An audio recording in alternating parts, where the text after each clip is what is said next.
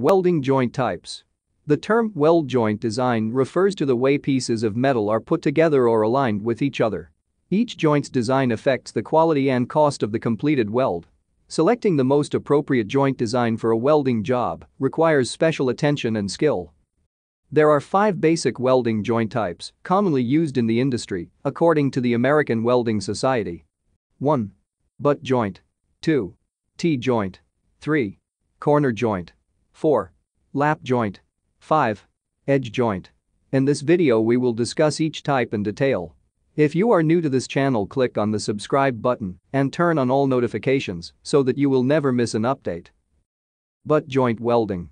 A butt joint is a joint where 2 pieces of metal are placed together in the same plane and the side of each metal is joined by welding.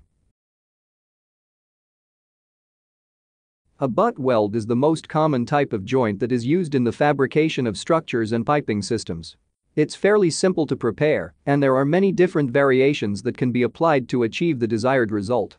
Butt welds are made in a variety of ways, and each one serves a different purpose.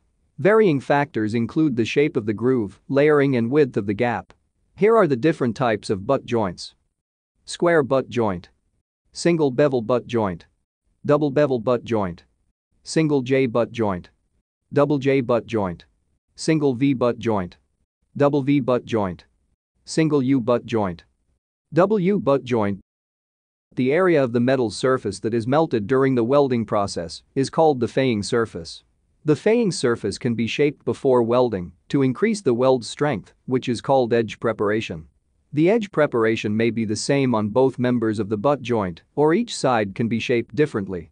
Reasons for preparing the faying surfaces for welding include the following: codes and standards, metals, deeper weld penetration, smooth appearance, increased strength. T-joint welding. T-welding joints are formed when 2 pieces intersect at a 90 degrees angle. This results in the edges coming together in the center of a plate or component in a T-shape. T-joints are considered to be a type of fillet weld, and they can also be formed when a tube or pipe is welded onto a base plate.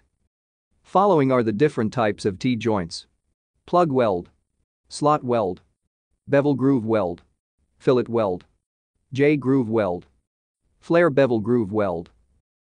Corner joints. Corner joints have similarities to T-welding joints. However, the difference is the location of where the metal is positioned. In the T-joint, it's placed in the middle, whereas corner joints meet in the corner, in either an open or closed manner, forming an L shape. These types of joints are among some of the most common in the sheet metal industry, such as in the construction of frames, boxes, and other applications. The styles used for creating corner joints include V-groove, J-groove, U-groove, spot, fillet, bevel groove, flare V-groove. Lap joint welding. Lap welding joints are essentially a modified version of the butt joint. They are formed when 2 pieces of metal are placed in an overlapping pattern on top of each other. They are most commonly used to joint 2 pieces with differing thicknesses together. Welds can be made on one or both sides. Lap joints are rarely used on thicker materials and are commonly used for sheet metal. Edge joint welding.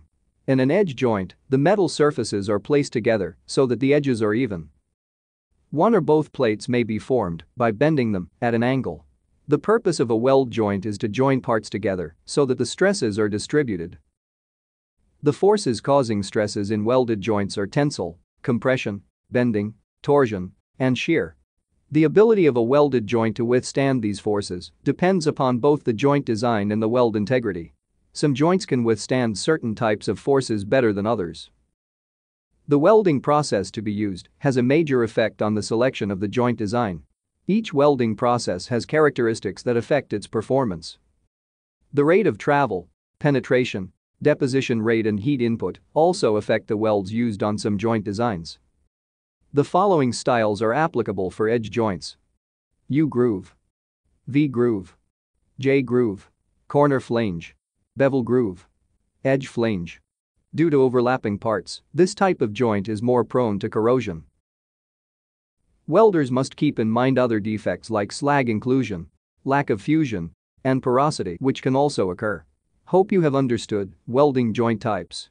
If you like this video, click on the like button. If you enjoyed learning from this video and want to learn from me again, be sure to hit that subscribe button before you go.